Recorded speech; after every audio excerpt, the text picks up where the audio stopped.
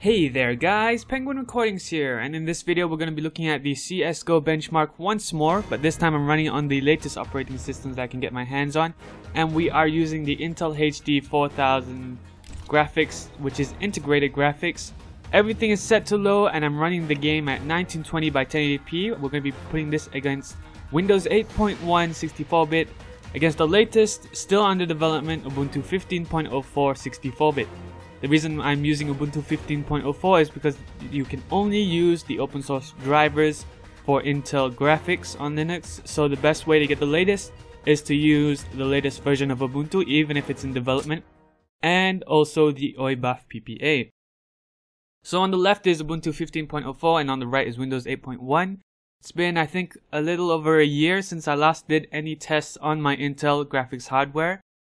This is still one of the higher end Intel graphics cards that are offered. Well, it's not really a graphics card, it's integrated with the CPU. So starting up both games, I will be using the net graph instead of any sort of overlay or OSD. I couldn't get them to work. The Steam overlay is disabled for both games. So the Windows version does take quite a while to load. As you'll see here, I am starting the game up later in Ubuntu, although the initial startup of the game in Ubuntu is slower. I think it's due to the compiling of shaders.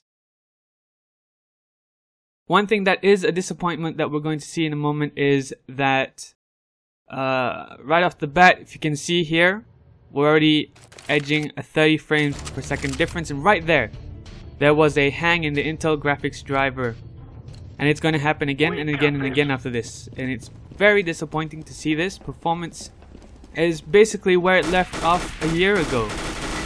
We're looking at a drop below 20 on Ubuntu here, while the Windows side is at 60 and above. I cannot comprehend why Intel has such a hard time trying to increase the performance of their Linux driver. They don't even have full OpenGL 4 support yet. They're not going to have OpenGL 4, they should at least have suitable performance, but we're not seeing that here. It may be a bit difficult to see, but we are seeing 90 frames plus on the Windows side while Ubuntu is edging at 50, and when things start to get hectic or we shoot the gun, you're going to see it drop below 20 while Windows stays a very solid 60 FPS and above. This is in stark contrast here, and this is a competitive game, so it is very hard to try and pitch this to other Linux users who are running Intel hardware, because obviously they're not going to be getting the best out of their hardware. And this is not the fault of Linux, this is the fault of Intel providing really subpar drivers here. Many of the other games that I've tried still offer black textures. It may not be completely black screens, but still black textures. It feels like Intel doesn't care at all. Performance here is so huge. The difference is 30 to 50 frames per second with Windows leading.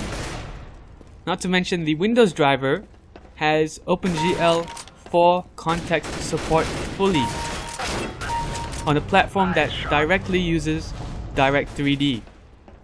Yet the platform that uses OpenGL exclusively, which is Linux, we don't even have OpenGL 4 completely. Although they are getting there, it's been, what, over a year? Can you imagine this sort of level of support on Windows? If it was like this, people would be boycotting Intel. Once again, you see that the Intel driver actually hangs there for about a second or two. This happens almost every time you die, with some cases where you die it doesn't happen. So while you could play the game, yes, it renders and doesn't seem to have graphical glitches. At least CSGO doesn't have graphical glitches. The performance is abysmal. This is a really bad picture to paint for Linux overall. If you're using Intel hardware, please let me know what your experiences are. This is the latest Mesa 10.5.0 in development. I obtained it through the OIBUF PPA. Yeah, this is pretty bad. This is pretty bad. We're looking at 20, 30. It goes up when you don't need it to go up. When you've got enemies in front of you, want to shoot them, it goes down a heck of a lot here. So sadly, this video is going to be disappointing to a lot of Linux gamers, especially if you're on Intel hardware. This is why I usually state in my videos that run NVIDIA, you're not going to be seeing the same things if you're running on Intel hardware.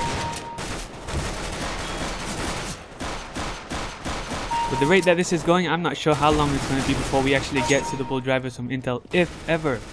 They're already coming out with their Broadwell, and I'm not sure if they're going to continue supporting this Haswell chip. If they leave it at this, it's very disappointing. So we've pretty much come to the end of the benchmark, and we are seeing at the end of the benchmark a good 40 frames per second difference here with Windows in the lead, even when we're not moving anything on the screen. Very disappointing. So what the conclusions that we can draw from this right now, at least with CSGO and in my user case, is that the Intel open source drivers is so far behind Windows in terms of performance. Although there weren't graphical glitches, we did see the game hang multiple times. It may be only a second or two difference, but when you're actually going against other people in a match, it makes a difference. So when running Intel graphics hardware, the integrated stuff, you're going to notice that Intel pretty much favors Windows a lot more. Their drivers are complete, they have full OpenGL support, and us Linux users are pretty much left in the dust here with really subpar performance. I wouldn't recommend gaming on Intel hardware if you have it and you're running Linux. It's just not suitable right now. So that is it for this video, guys. It really irks me that the Windows driver has OpenGL 4 complete support while we still don't have that on Linux. We don't even have proper performance. Sorry if this video is disappointing. I hope it sheds a bit of light on where the Intel driver performance is right now with the open source drivers. Disappointing, but it's the truth. It's better that we come to terms with it than pretending it doesn't exist. I hope this video was useful to you in one way or another, and thank you for watching.